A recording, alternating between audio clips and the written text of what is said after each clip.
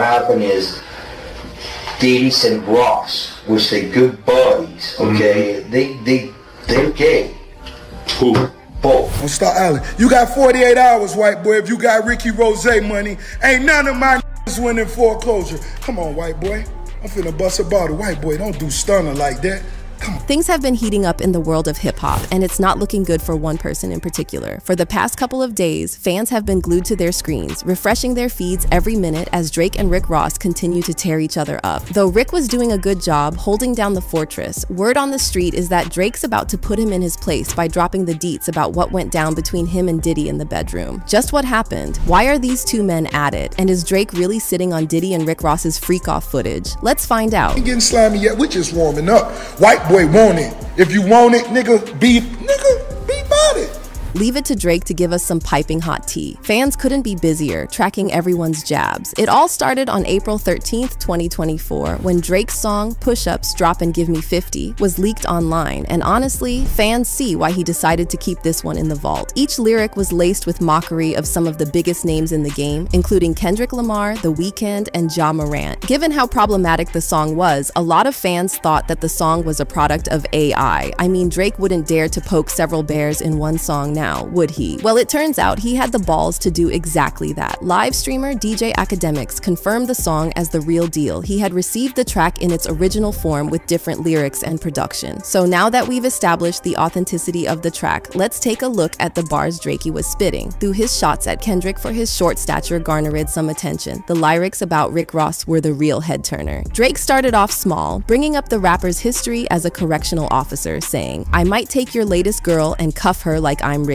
But then he upped the ante when he name-dropped Rick and Diddy, saying, "Aren't you too old for this? Can't believe he jumping in. This man turning 50. Every song that made it on the chart, he got from Drizzy. Worry about whatever's going on with you." And looks like Drake was hinting at some shady stuff going down between the pair. Perhaps something to do with Diddy's recent legal troubles? You best believe that fans had a field day with it. Of course, with Drake's fiery track, Ross couldn't take the disrespect lying down. He came out with his own diss track titled Champagne Moments, a clear jab at Drake, whose Instagram handle is Champagne Poppy. Ross accuses Drake of using ghostwriters and even made fun of the rapper for getting a nose job in lyrics like, "You ain't never wanna be a nigga anyway, nigga. That's why you had an operation to make your nose smaller than your father knows." He also sampled a clip of Drake saying Ross was his favorite to rap with on a song. But fans weren't too thrilled about Ross's response. They felt like he should have kept that track in the vault because Drake's got some serious dirt on him. One person commented, "Drake's initial leak had a line about Diddy aimed at Ross. Drake took it out in the final version. I don't think Ross thought this through." But Ross was ready to play with fire. Following the release of the track, he took the beef to IG, spamming his feed with posts where he called Drake BBL Drizzy, referring to his alleged nose job. And what do you know? Drake wasn't about to bury the hatchet just yet. He posted a screenshot of a conversation with his mother where the two talk about Ross's accusation, particularly about the nose job. He also fired some shots by calling Rock angry and saying that Mounjaro, a diabetes drug typically used for weight loss, is making him loopy. Did Ross back off? Nope. At this point, the beef had turned into an all-out war with Rick taking the fight to X. He egged on Drake to say something, writing, "Drop a response or tell the kids you don't respond," followed by a slurry of posts on his socials. And to add to the drama, each post was tagged with BBL Drizzy. He stirred the pot once more on April 16th, 2024 by posting a video about Drake selling his last property in the United States, an $88 million luxurious mansion. And surprisingly, Drake was quick to respond to Rick's story in his DMs saying, "Imagine you having $88 million to spend on a crib. Your shits be steals like you got them from a police auction. Your Star Island house on a sliver of cheesecake. Your lot 4,000 square feet, my crib 4,000 square feet Leonard, and you put a wrap on your timeshare jet, that shit coming off when it's the other people turn to fly." He then called Ross a Brett Barish worker. The One Dance singer wrote, "How many cases you gotta move before you gotta check finally? Shit prob took a lifetime to see some real bread. You're Brett's son, now you not Rose anymore." For those of you who didn't get it, Drake was referencing the owner of Luke Belaire, one of the beverages that Rick frequently promotes. And how did Ross respond to that? Well, watch it yourself. White boy, BBL Drizzy, I got a question.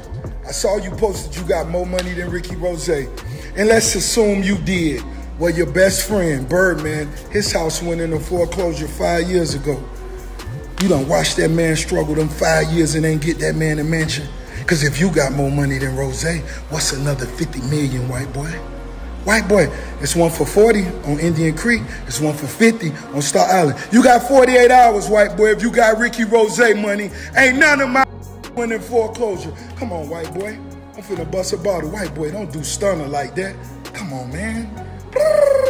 What happened to that? For context, Drake's longtime friend was forced to part ways with his Miami Beach mansion after failing to make mortgage payments. Birdman eventually ended up selling the mansion for the low price of $10.85 million, a whopping $5 million less than the original price of the sprawling property. It seemed like Ross wanted Drake to put his money where his mouth was while secretly boasting about how none of his MMG artists had been kicked to the curb. Towards the end of the video, Ross rubbed salt over Drake's wounds by bringing up his jet in the conversation.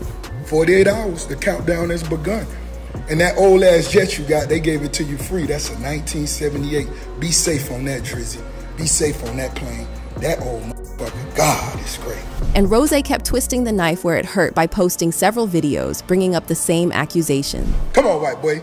Soon as you get in that trouble, ooh, I gotta go stand next to the niggas. Ooh, we just watched this on for a real time. See, white boy, I'm a different kind of nigga. I'm a different kind of nigga. Rose, nigga, I'm rich, nigga. I don't need you for a remix, white boy. I don't need you. All them other niggas want to tell you what I'm telling you. I'm saying it for all the niggas who ain't in my position. What happened to that crib? Come on, nah, we ain't getting... Interestingly, Drake didn't run away from the fight. He stepped in the ring and played Ross's game by posting an IG story where he poked fun at Ross's digs, writing, "This shit the Miami starter pack you living in a content creator crib." And to no one's surprise, Ross wasn't about to move on just yet. He responded with yet another video. This time he egged on Drake to stop hiding behind IG captions and post a video. He also took shots at the rapper for hiring ghostwriters to do his work for him. He'll take a picture and post because he got ghostwriters for his fucking captions. He got, listen to me, he got people sitting around, what's Rick gonna do next? Let's go, come up with it. Come on, BBL Drizzy, just pick your phone up and talk to the people. You okay? We know you may be shallow.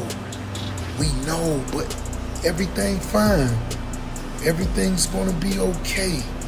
It's therapeutic. But Rick should watch what he asked for. Fans are currently waiting for the next diss in the fiery beef. Interestingly, a little birdie spilled the beans about Drake's next move. Apparently he plans to drop a video of Diddy and Rick doing you know what, and if that felt like a splash of cold water in the face, well then boy do you have a lot to catch up on. For years there have been rumors about Diddy sleeping around with men, and interestingly, Rick's name has popped up several times as one of the people that the music mogul has messed around with. In fact, 50 Cent dropped the ball on that one a long time ago. Back in the day, he posted 2 suggestive pictures of the pair, and boy does he know how to ruffle some feathers. One picture showed Diddy and Rick about to embrace each other on stage, while the second picture showed the pair dressed in pink shirts with Ross hugging Diddy from the back. 50 captioned the photos, "I ain't saying nothing, but something ain't right, El Mao." However, it looks like 50 realized he was venturing into dangerous territory because he took down the post soon after, which isn't really like the G-Unit rapper. If you know 50, you'd know that he never really shies away from saying the unexpected. If someone's got some dark secrets that the 21 Questions singer catches a whiff of, you best believe he's gonna spill the tea in an interview. In fact, 50's taken shots at Diddy in the past for his sexuality. While promoting his film Den of Thieves back in the day, 50 sat down with the Breakfast Club where he had some interesting things to say about Diddy. Apparently the music mogul had asked to take him shopping. Dude, like he said something to me one time, a long time ago. At Chris Lighty's wedding, he told me to take me shopping. I looked at him like, what'd you just say? Let me move, man, before I do something. You gonna make me mess up the wedding. Yes, you heard that right. 50 was shocked, to say the least. He straight up called Diddy fruity for making that offer, and here's when things get interesting. Diddy later joined the Breakfast Club, where the interviewers seized the opportunity to ask him about the rumors fueled by 50, and his response was really something. What? You said, I like when you do it like that, Daddy, when you scrambling and scraping for shit. Hey, man. You know what I'm saying? I don't play games, y'all know. You know what I'm saying? I'm a grown man. I don't play games. I don't even think of no other man. Besides, if I'm thinking about another man, I'm thinking about uplifting. I'm not thinking about all that. All them gnats, you know, they can't really touch me. Y'all, at the end of the day, y'all see and y'all know what it is. You know, the track record, y'all know the business acumen, y'all know the community service.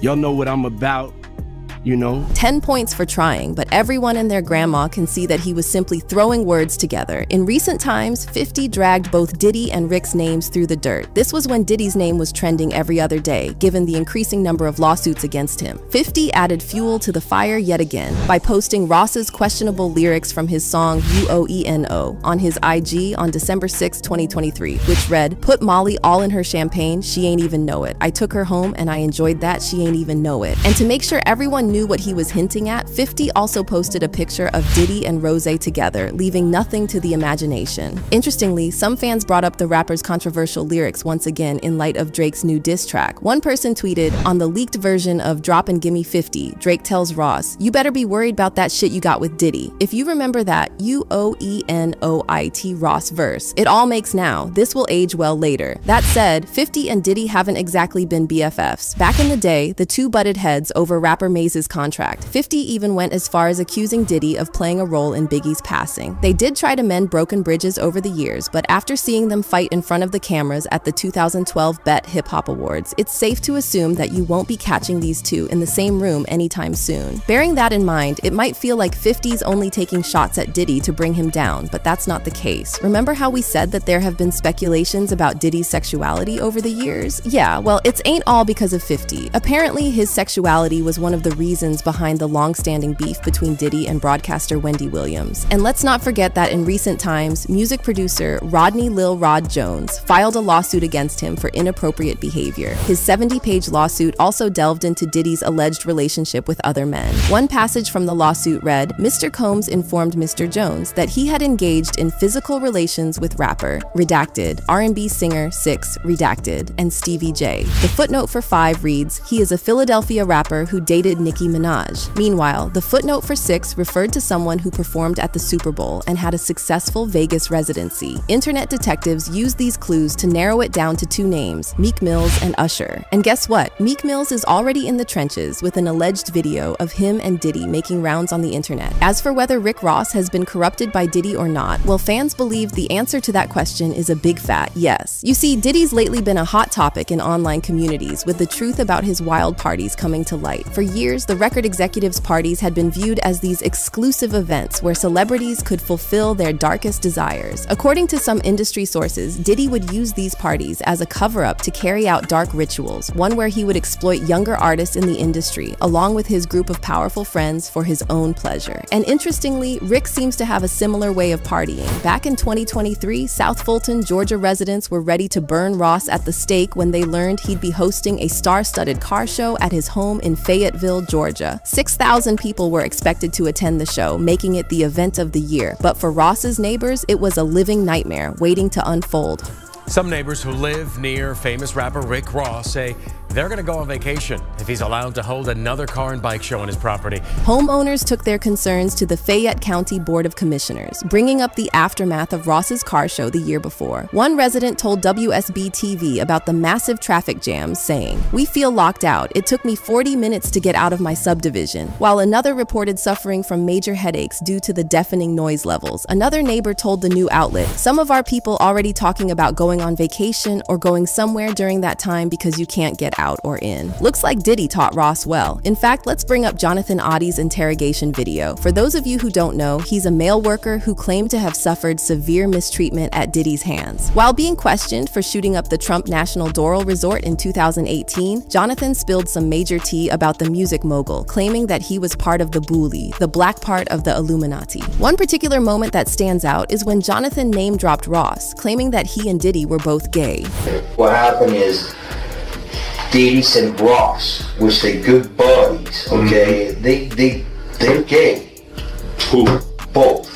Diddy and Ross. Now, before you brush off his claims as that of a crazy person, don't forget that Jonathan was talking about the freak-off sessions that involved Cassie long before she had filed a lawsuit. So maybe he was telling the truth after all about Diddy and Rick. To be fair, these two have always been tied at the hip. Diddy served as an executive producer for Ross's studio album, Mastermind. What's more, back in 2009, Diddy signed Rick Ross to his C-Rock entertainment management firm. But it's not merely a business relationship between the two. Back in 2010, Diddy said that his relationship with Ross wasn't merely on paper during an interview with Spliff TV, saying, "We was in here one night, chopping it up, talking about these big plans. Doing a partnership, not just a management, doing a partnership, and I'm proud to announce that partnership." And he goes by the name of Rosie, Ricky Ross, the Teflon Don. "We're gonna get a lot of money this year, you know, we see eye to eye, we got the same taste, we like fly things, he likes green, we like gold." And the love goes both ways, because here's what Ross had to say about Diddy. "The experience and the knowledge that Diddy possesses is priceless. The relationships that he's accumulated over the last 20 years is priceless for a young artist such as myself. We developed a mutual friendship. We just stayed in contact. I was calling him for advice anyway. He was doing it for free. What you think about that, homie? Help me get this, homie. I need to meet for the Waka Flocka video, homie." He was doing so many different things for me on that level. At the end of the day, it's crystal clear that the two men are each other's rock in the industry. But based on music producer Lil Rod's experiences and what we know about Diddy, it's hard to rule out the possibility of Diddy possibly exploiting Rick and Ross agreeing to it for a seat at the table. As for fans, they're all for Drake dropping the ball on Rick Ross and Diddy. Some folks seem to think that Ross's desperate attempts to clap back at the rapper are nothing but a ruse to take away the public's attention from the facts. One person tweeted, "Rick Ross trying to make the beef about him to distract us from being a Diddy affiliate." Meanwhile, another fan commented, "Rick Ross needs to face his front and focus on accepting his bisexuality and not going down with Diddy." But what do you think of the situation? Do you think Rick Ross and Diddy really went at it? Will Drake drop the footage and turn around the tables? Let us know in the comments below.